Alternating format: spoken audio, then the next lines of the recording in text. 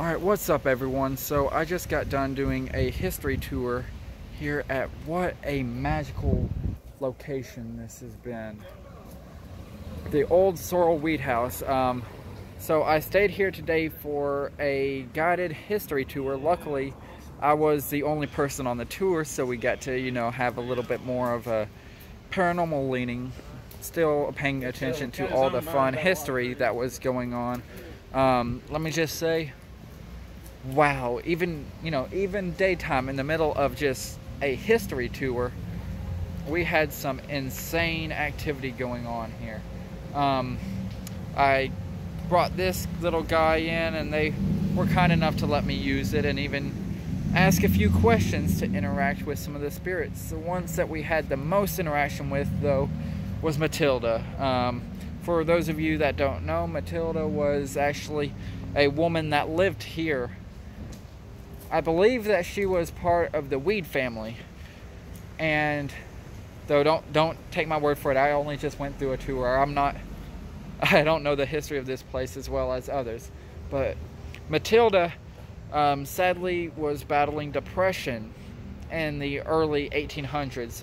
The solution for said depression was that they gave her heroin, basically, per needed.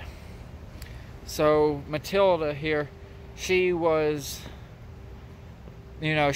battling her, fighting her fight against addiction, or sorry, not against addiction. My brain's scattered today.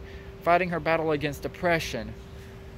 And one day she called her servant, though I guess the proper term would be slave, because they were slave owners at the time. But she was said to have treated her personal slave very, very well.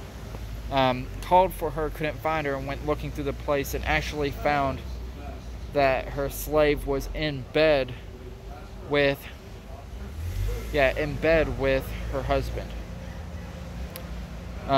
It was not the decision of her servant. She was forced into it. This caused poor Matilda to go into a fugal state, probably onset by the heroin they were feeding her as medication. And sadly, she went up to the 3rd floor of the building and jumped off and took her own life from a severe brain hemorrhage 12 hours later.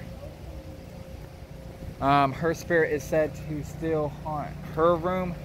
Let me just say, we got some insane activity in there. I wish I had recorded it, but you know how it is. The moment you start recording, it stops. Sometimes they just want to be talked to. So take my word for it or don't. I highly, highly recommend coming here to this beautiful, beautiful structure. Not just for the activity here, but for the amazing history that is going on inside of this structure. They are doing an amazing job renovating it. Trust me, I know with my own, with our own struggles at Hell's Bar, and they are doing an excellent job with it. They are doing an excellent job at telling the history. So yeah, definitely come here. Do either a daytime history tour or a nighttime paranormal tour, whichever one you have more of a leaning to, and have a wonderful time. Alright everyone, stay safe, love you, take care, be happy, and I'll see you next time. Bye bye.